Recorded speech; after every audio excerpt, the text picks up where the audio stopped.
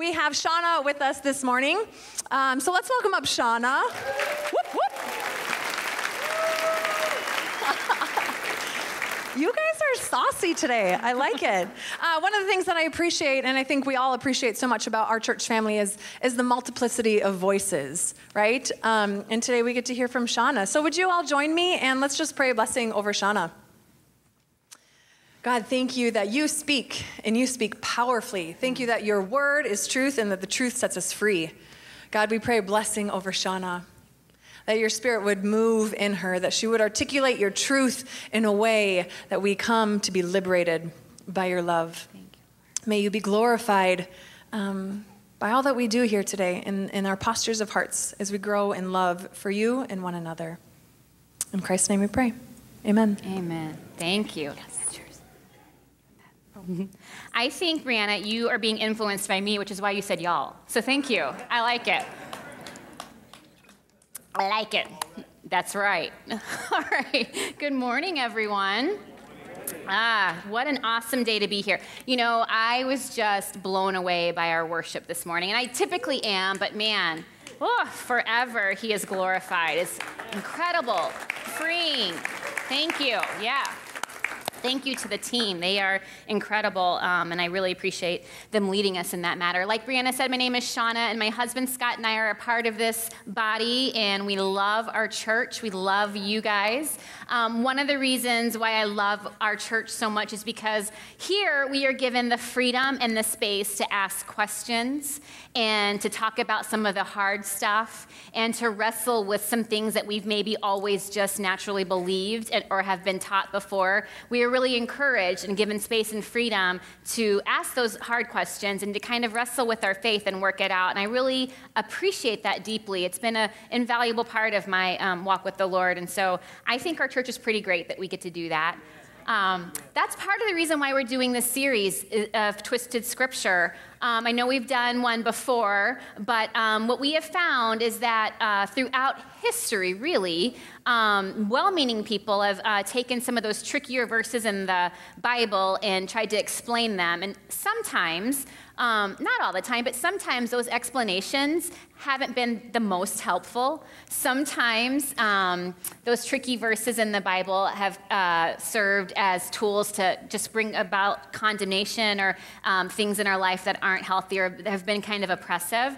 And so while we feel like it's important to look at those things, we're not trying to say everything you've thought is wrong and everything we're saying is right, but we're just saying, hey, here's a possible reframe and maybe another possible way to look at these scriptures. Now, I do want to say just from the get-go that we here at Woodland Hills believe passionately and wholeheartedly that God breathed the scripture, that he inspired the scripture. We are not challenging his authority in the scripture whatsoever. We believe wholeheartedly that all scripture is God-breathed and is useful. And so we are not saying the opposite of that, okay? So boom, there it is. God did scripture. We believe scripture. We just think that sometimes it's been taken out of context, and sometimes scripture has been used to not further his kingdom, but rather beat people down or make them feel like they are less than what they are, or it's just been a little confusing. So that's why we're taking a look at it, okay? All right. So today we're going to take a look at the book of Proverbs. Not the entire book, because as much as you love hearing me talk, you don't want to be here all day. I'm certain of it. So we're just going to take a look at parts of Proverbs. But before we do that, I feel like we've got to take a step back and look at the big picture, get the big backstory about this book.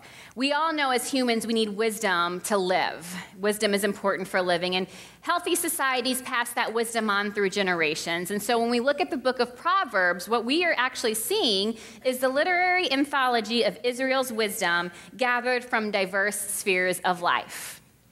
The purpose of this book is to help people to become wise and godly. And we have to remember that in traditional oral cultures, as we're looking at now with this book, with these scriptures, mothers and fathers and teachers and leaders in the community would pass on their own life experience and ancestral wisdom to their children. both literally and figuratively, through the children in the community. So mothers and fathers and leaders and elders in the community would pass on the wisdom to the next generation. And so Proverbs is a literary gathering of such diverse wisdom. And as readers, you and I today are all invited to walk along this path of wisdom and discover some things. As readers, we're invited to walk along this path, but we do have a problem. Although we can find a lot of things that are common sense and a lot of things that we can connect with, there are still a few difficulties in a book whose world and whose culture and whose language is ancient and foreign to us today.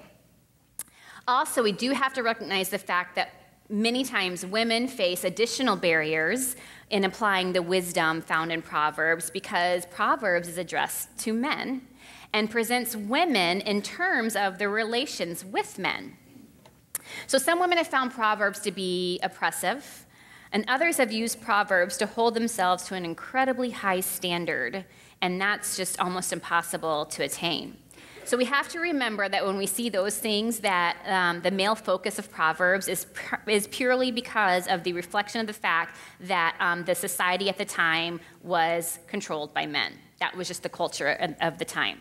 So that's what we have to remember, and we can't get bogged down in that. If you're a woman, you can be, take a deep breath, just take a deep breath, and you're set free from that. Now, our tendency, maybe not all of you, but our tendency when we read Proverbs is not to take that step back and look at the big picture. Our tendency in reading Proverbs is to look at it like a book of quotations, a book of inspiring quotations. And then we pull one out, and that's like our inspiring thought of the day. We treat it like a Facebook post or a tweet, like 140 characters of inspiration for the day. And we pluck it out, and this is what's going to get us going through our day. We treat it like it's a bumper sticker. I don't know if any of you have seen them. I have. They exist. A little Proverbs on a bumper sticker, and you slap it on the back of your vehicle, and that will inspire all those trailing behind you in traffic. Everybody trails behind me in traffic. Just kidding. And there's nothing wrong with that, you guys, but here's the deal. When we just do that, we're in danger of missing the whole picture, the full story of what God is saying to us. Now, for an example, we're going to look at a few verses in Proverbs. Proverbs 3, 2 through 6. My son, do not forget my teaching, but keep my commands in your heart, for they will prolong your life many years and bring you peace and prosperity. Let love and faithfulness never leave you.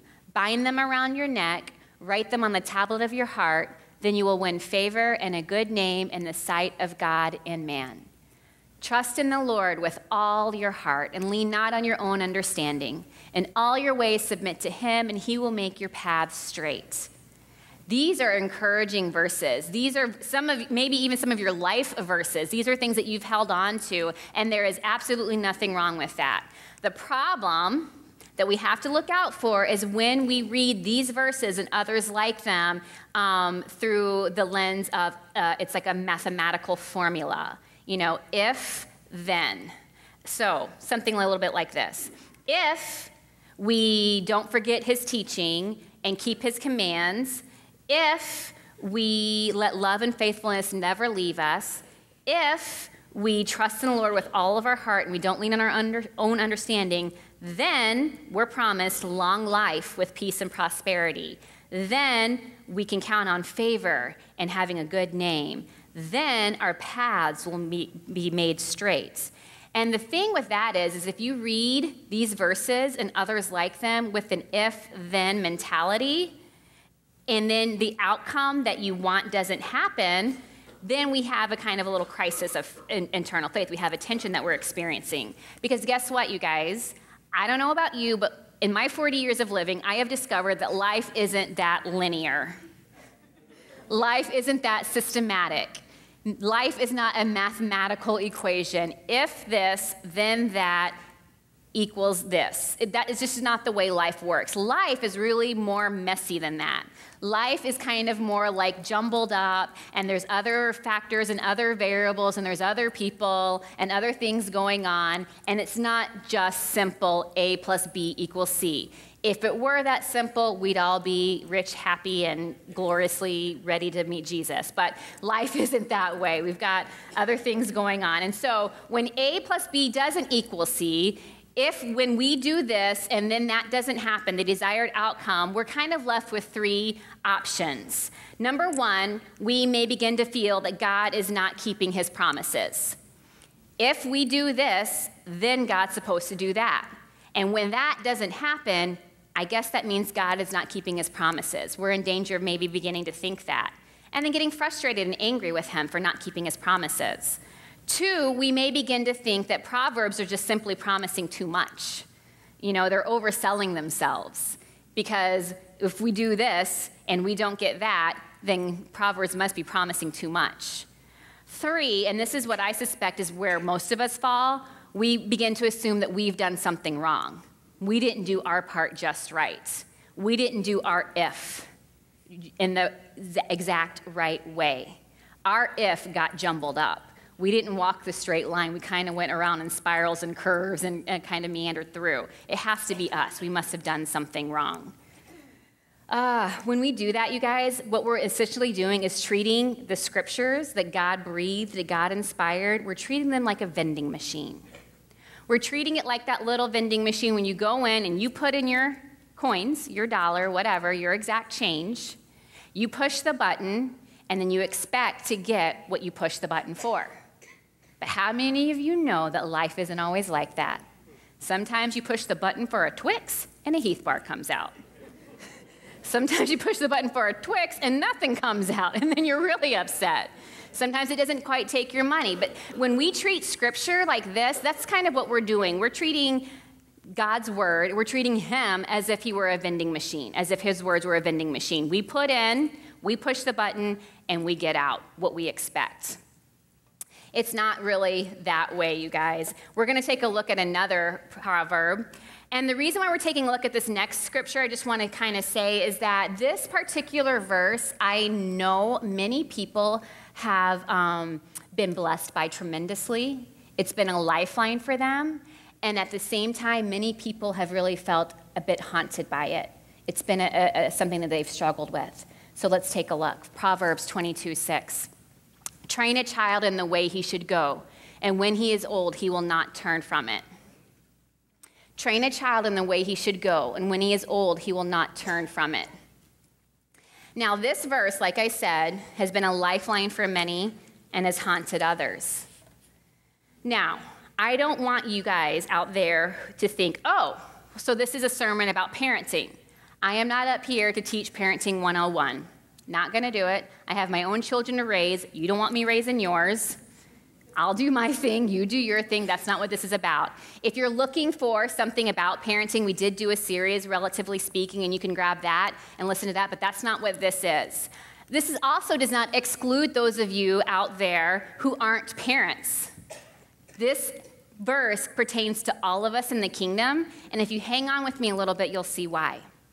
Now, personally speaking, I was really terrified at the prospect of becoming a parent. First of all, I wasn't sure that I could become a parent. When my husband and I got married, we waited about 5 years before we started to have a family, decided to have a family or expand our family.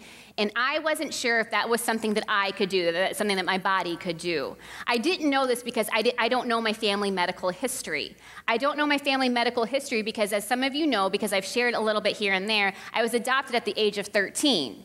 Now, that means that in the early years of my life, I did live with my birth mother, but I don't know anything about her family because her family disowned her when she married my father, who was an African American. There was sin going on in the South, y'all. She married an African American, and so her family disowned her.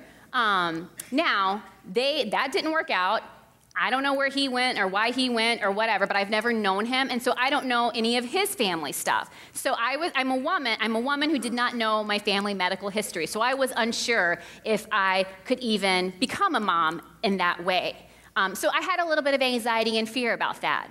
Scott and I never really talked about if we would have kids, when we would have kids, how many kids we would have before we got married. So these are things I just kind of carried in my heart on my own, just these little fears that I had and these ponderings and wonderings. So when the time came that we discovered that we were going to have a baby, a whole nother set of fear set in. I was terrified because now that I knew I was going to be a mom or become a mom, I didn't know if I could actually be a mom. I didn't know if I knew how to be a mom.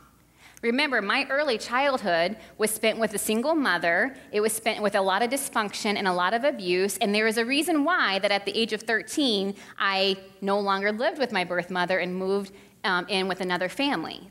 There were things that happened in those early years that weren't so amazing, that weren't wonderful at all, that we would never want for any child, let alone our own children.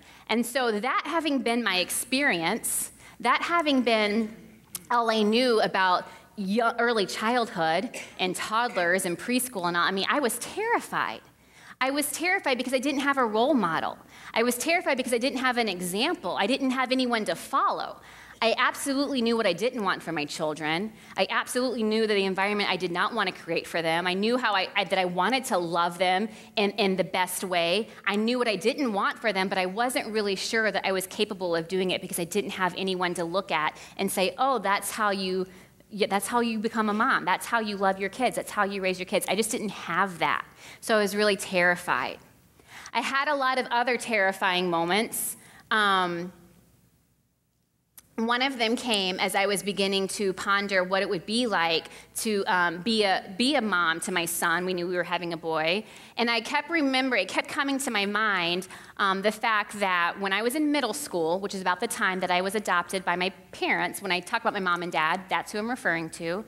When I was in middle school, the school counselor pulled my dad into a meeting and just said, you know what, we are so thankful for what you're doing for this young girl, and we think it's wonderful, and we think what you and your wife are choosing to do is admirable, and we just think that's fantastic. However, we don't want you guys to be set up for disappointment, and so we just need to kind of let you know that this girl has been through a lot of stuff in her young life, and this girl is probably damaged beyond repair. This girl is probably too far gone and will probably never function normally as an adult. You need to know that what you're doing is good, and we hope for the best, but when a child has been through this for as long as she has, by this point, it's too late. It's too late. The damage has been done.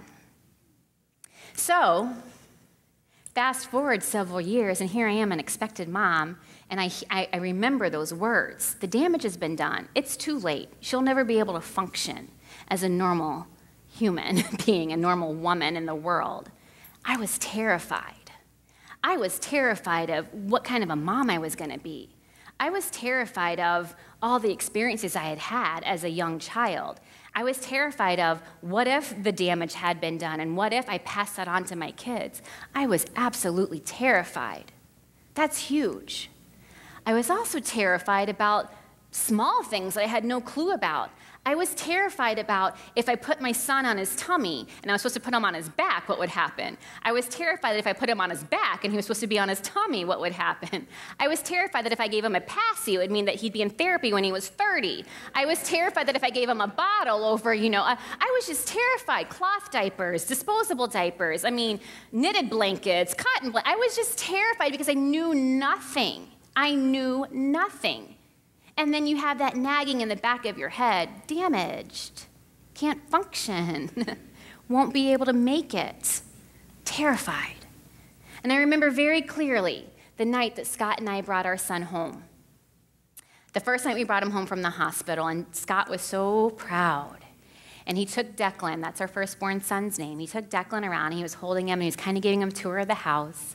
Declan, this is the living room, and this is the kitchen. Your mom doesn't like to go in there too much. This is your room, and this is your bed. And he laid him down in the bed. And in Declan's room, we also had a little twin bed so that we could be close to him. And I remember Scott left the room, and I sat on the twin bed, and I just began to weep. And I'm not talking pretty little glistening tears. I'm talking like from my gut, just weeping. All my fears, all my terrors just came, and I just thought, dear God, there is this precious little soul laying in this bed, and he's mine. And I'm supposed to raise him. And I was terrified. I was terrified that I was going to damage him. I was terrified that I was going to do something wrong. I was terrified that I was ill-equipped and that I didn't have what it took to be a mom. I was terrified. And in that moment, I sensed the sweet presence of our Savior Jesus so strongly. I sensed him. And he said to me, I'm with you. I have got you. You are not in this alone. I have set you free. I have restored you and I have redeemed you. You are not damaged and you are not broken, and you can do this. You can do this.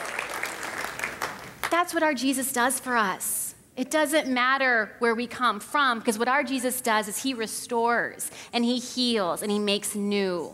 He makes all things new. And so because of what he has done in my life, I knew that I could go about this journey of parenthood. Now, maybe you're out there, and this is heartbreaking for you because you're not a parent and you want to be. Maybe you've not had that opportunity, or for whatever reason you just can't. It hasn't come for you yet, or you're just not able to. And I want to say to you, this absolutely still pertains to you. I have a dear friend, one of my closest friends, who has not yet had her own kids, but she has loved children. She has served children. She has mentored children in the inner city, in this church, in other countries. She has used the heart that God has given her for children to love and inspire and encourage them. And that's what we're all called to do, you guys. Each one of us in this room, whether we are a physical parent or not, are called to impact and influence the next generation.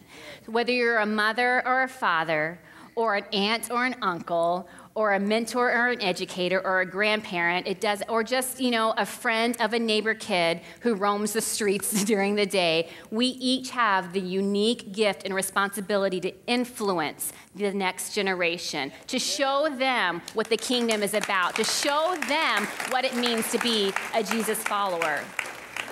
Train a child in the way he should go. I had to hold on to that for comfort, but I was also terrified because I didn't know how to train a child. I didn't know. And I also know that there are people out there. There are people out there, and I have known some of you, that you didn't get very long to train your child. That through whatever circumstances happened, your child left you too soon. That's a heartbreaking reality. That is a part of parenting in this world today. I also know that there are those of you that you tried your best to train up your child. I know that you brought your child to church and you tried to instill in them the Word of God, and you tried to put them in a good community, and you tried to surround them with good people, and they still made their own choices and went about their own way. And you don't see yet God's promise for your child. I know that. But I'm here to say that God did not breathe this scripture for you to feel like you have failed. He did not breathe this scripture for you to feel like you have not done your job adequately. He did not breathe this scripture for those of you who are still waiting to have kids to feel like my time will never come. He had each of us in mind because we each have a role to play in training up a child. We have to remember that no matter what we're going through in our circumstance with our families and with the kids that we come into encounter with, that the reality of parenting and influencing the next generation is not easy, it is not simple, but God is right there with us, empowering us to do the very best job that we can do. I currently have a friend whose 5-year-old little girl has cancer. 5-year-old little girl who has cancer. I cannot tell you how hard I'm praying for that girl, and I believe that God will do what God will do. I do. I believe it, but I know that that's a hard place to be in as a parent. It's a hard place to be in. Parenting is not easy. Loving kids is not easy. Influencing the next generation is not easy. Your heart is continually walking out there, outside of your body, and it could be broken at any moment. It can be joyful, but it can also be heartbreaking, and we know that, and that's why we want to say that this verse is not meant to just be like a bumper sticker that you slap on a situation and call it good. This verse is not meant to bring condemnation because you've done your part to train up your child and you don't see them walking in the way that they should walk. That's not what this verse is about. The problem with reading the Proverbs this way, the magical formula, the vending machine way, is because that becomes, when we do that, it takes the scriptures that God breathed, it makes them very transactional, and it takes out the relationship. And when we do that, when we make things very transactional, if we do this, then God does that, we are in danger of seeing God as distant and cold. He's not. But that's what we do when we say, well, we have to do this so that God will do that, because then that means that he's distant and cold, and he only blesses us, and he only pays attention to us when we do the stuff the right way. And that puts all the pressure on us to get it right. That is not what God is about. You do not need to take on that pressure of making sure that you do A, B, C, D, just so you get the outcome of God's blessing and God's approval. That is not what he's about. We have to remember there are other factors at play. We live in a life as kingdom people. We're trying to be light in the darkness, but there is darkness. There's a reason why we're called to be light, because there is darkness. We are kingdom people living in a world that doesn't have the domain and rule of God covering it yet. We live in a fallen world. And so what that means is that as kingdom people, we are constantly in a battle, whether we realize it or not. There are things coming against us. There are things coming against our God and what we stand for, our kingdom principles. There is darkness coming at us, and we're constantly trying to be the light. Many times, our lives get trapped up in that tension of trying to be the kingdom light and the darkness in the world. There are other factors at play. There's free will, you guys. You can do your best. I want to say to you, you can do your best. You can train your child up, and your child may make different choices because they have free will. Eventually, our job as parents is to let our children go, and hopefully they function in society and do good and are kind and loving and God-fearing and do all kinds of amazing things. But that's not always the case. Sometimes we train up our child, and then they go off and do something else. Sometimes the something else is destructive and devastating.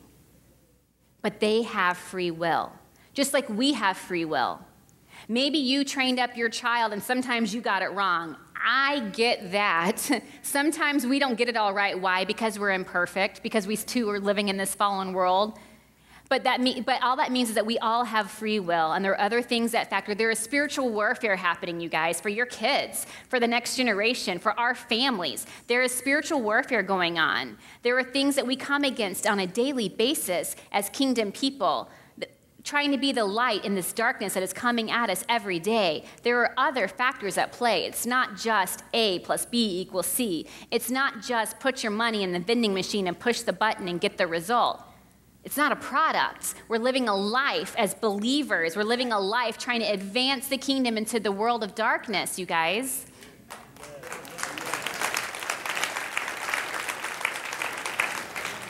We can only do the best we can with what we've got. We don't always have all the information at hand when we're making choices for our kids, when we're making choices for people that we influence and mentor. We don't always have all the pieces to the puzzle. All we can do is trust God in those moments and do the best with what we've got. Trust him in those moments and do the best with what we've got. So what do we do when we're reading this particular proverb? What do we do when we're reading the Proverbs in general or any scripture at all? What do? We have to keep a few things in mind. We have to keep in mind that we are in a covenant relationship with the Almighty God.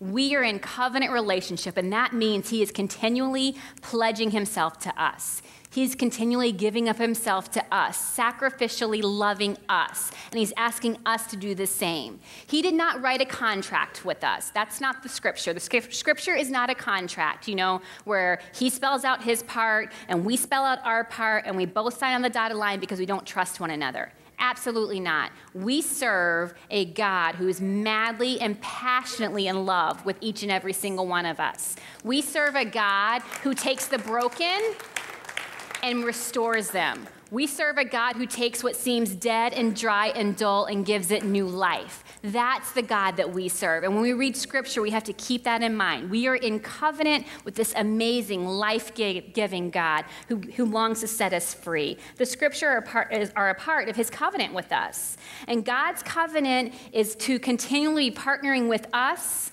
as we are going about doing what we feel called to do, and us continually partnering with him and what he's already at work doing. He is at work in your life. He is at work in the lives of your children, whether you see it or not. And some days it's hard to see. Some days you think, there is no part of God in that kid.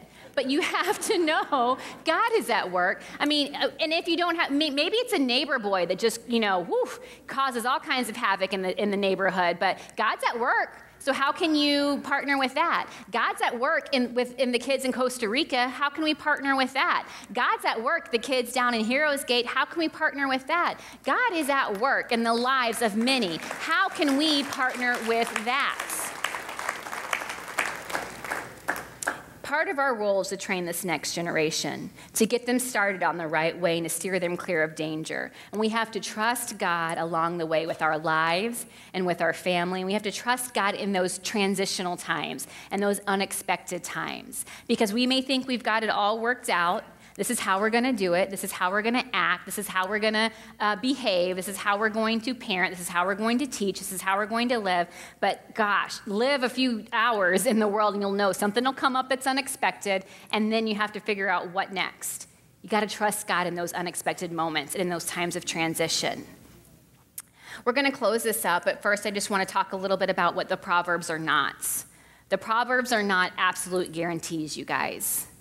The Proverbs are not, I put in my money, I push the button, where is my product? That's not what the Proverbs are about. They are certainly not meant to oppress or make you feel guilty for something that you feel like you haven't done right. That is not what the Proverbs are about. That's not the Father's heart toward you. What I have learned as a parent, as one that was absolutely horrified to be a mom, and I've done it 4 times now, and I'm still doing it, and I don't even know if I'm going to make it through. But what I've learned, I'm human. I make mistakes. I've learned that I absolutely have to rely upon the Father's Spirit and his love for me. I have to allow him to love me so that I can love my children in the right way. What I've learned is I have to trust, and I have to know that he did a work in my life, and that work was complete, and he didn't leave anything undone or unchanged in regards to the healing and the restoration that he did for me. I've learned that I had to kind of put away those harsh words of, you're damaged and you're not going to be able to. I've had to put that away. I have learned that I can't always anticipate what my kids are going to do next, and I have to be able to flow with that. I have learned that there are times when my kids just need me to say, I'm sorry. Not too long ago, I had to do that. I had to drive to the school. I had to leave work. I had to drive to the school. I had to pull my 2 older boys out of class, and I had to say, I'm sorry. I messed up. Your mom got it wrong. I yelled. I shouldn't have yelled. I always want the kids to leave the house in the morning knowing that they're loved, and, you want it to feel good, and you want to send them off on their way. And, it was crazy, and it was hectic, and I blew it, and I yelled, and I felt it. And I had to go, and I had to pull him out of class, and I had to say, your mom got it wrong, and I'm sorry. I've learned to be vulnerable. I've learned to be vulnerable, and I've learned that when I show that to my children, what they are seeing is a woman who fiercely loves them, but will also admit that she made a mistake and will apologize. And hopefully they are learning that they can make mistakes and it'll be okay. They're learning that they can be vulnerable and it'll be okay. And where did I learn that? From my father. I learned it from my father.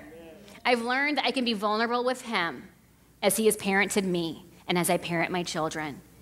And I want to say to us all, whether we're in this room today or we're listening on the podcast, that God has equipped you. You are not damaged. You do have what it takes, and you each have a role in training up this next generation. If you don't have children yet, if you are unable to have children, if you don't, that's not what you feel like you're supposed to do, just know that you still have a part to play in being a kingdom person and raising up this next generation. The Father's heart is for him to love us and set us free so that we can love and set others free. The Father's heart is to love you and set you free so that you can love others and help to set them free. We are a part of this family together. And together, we play our part in raising up kingdom people so that we can go forward and be what God has called us to be. I want to pray for you now, and I'm going to ask the prayer teams to come forward. And as we pray, I just want you to hear the Father's heart toward you. Just hear him say that I have loved you with an everlasting love. I have drawn you with unfailing kindness. I have healed you and made you whole. I have healed the brokenness. I understand your fears. I understand it's tough.